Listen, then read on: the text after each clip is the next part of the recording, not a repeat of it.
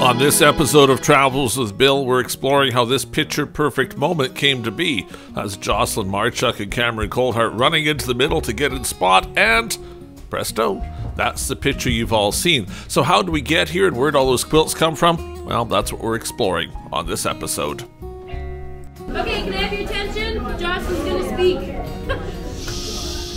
Okay, everybody, I don't know if you kind of heard about what's going on or not, but a couple months ago I put a challenge out, I guess, to all my quilting friends to make superhero quilts for the children in cancer care, or it may wind up being in other care at Christmas time at the Children's Hospital. Now, to get the photo, not only do you need the quilts, which Jocelyn and her friends took care of, but you need a bunch of kids too. It's a very cold morning. In fact, so cold school buses were cancelled today because of the cold. That means there's not a lot of kids at the regional school, but they've been rounding them up here for about 10 minutes and eventually found 21 kids willing to go outside.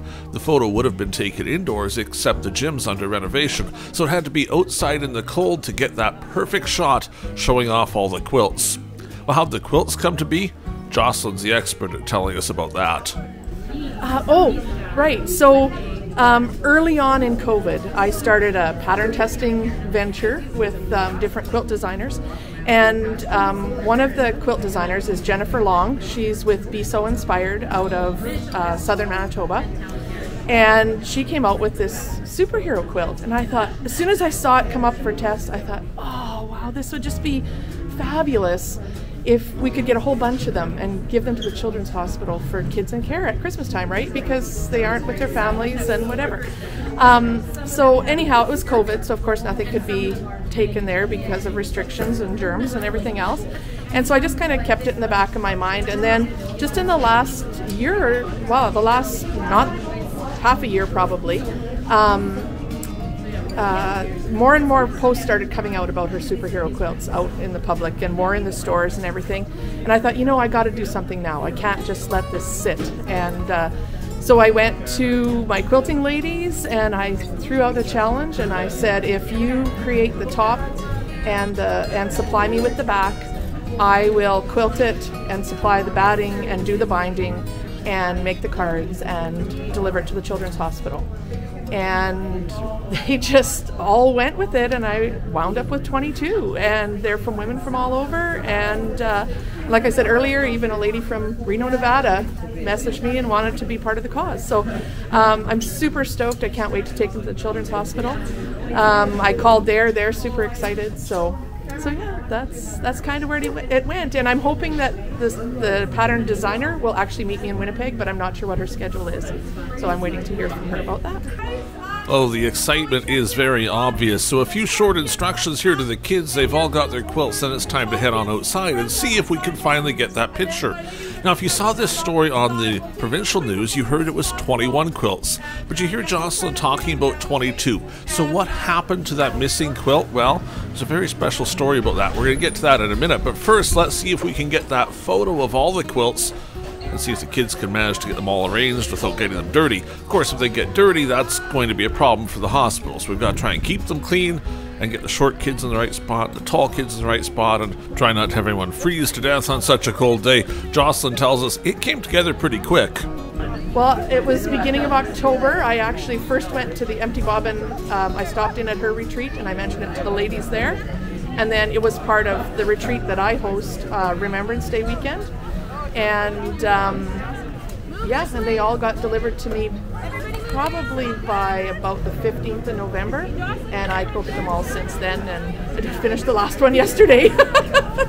So, yeah. The idea, of course, is that the kid's head sticks out, so when you lay this quilt on them, they become a superhero just because their head's sticking out. The rest of the body, well, it looks like a superhero.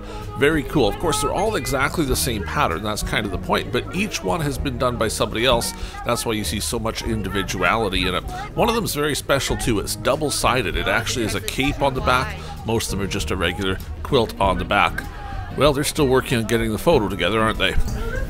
Well, I'm all about the kids. I used to work in the school, so it's, the kids are kind of where my heart is. And when you see You know, we've seen families struggle in the past with kids who have been diagnosed with cancer and have to go through all the struggles. And it just, to me, it was just something that I could maybe do, just a little piece, you know, to use, I don't know, our talents and our time just to maybe create a little bit of joy for these kids and their families through the holidays. So it's a tough time. So hopefully we did that. There it is, just about the perfect picture. We'll get everybody into it, snap that photo, and then ta-da! It's, well, it's history really, isn't it? There they go, the two of them get in there and smile for the photo. All done. What then happened to that 22nd quilt, because only 21 made it to Winnipeg? Well, there's Cameron picking a quilt, because part of the whole point of this was that Cameron himself got to pick one out. Cameron, of course, is recovering from cancer. He's had a rough go of it, if you've been following the story. He was a Terry Fox ambassador this year. He's had surgery recently, but he's up and about, and he was at school this day to pick out the quilt. He picked the double-sided one. So here he is getting the quilt as a presentation from Jocelyn to Cameron. Oh, it looks so amazing, doesn't it? That is a superhero if nothing else. We'll get it on here in a second too. In fact, much of his family was here celebrating this morning. Not only that he was here, but the quilts, and that so many kids are going to be helped by it. As you can imagine, if you're stuck in hospital, it just makes everything so much better, right? To have something extra special, and they get to take it home with them after. Amazing what a community can do when they all come together, isn't it? We'll get Mommy in here as well. Sister's there, Cameron's in the middle, show off the quilt, take a few more photos. That does it for this episode of Travels with Bill. Hopefully you've enjoyed seeing the background of how that photo came to be and how all those kids managed to get those quilts all on display. Those ladies did so much hard work. Oh, it's so impressive. Maybe next year they'll do even more. We'll see you next time on the next episode of Travels with Bill.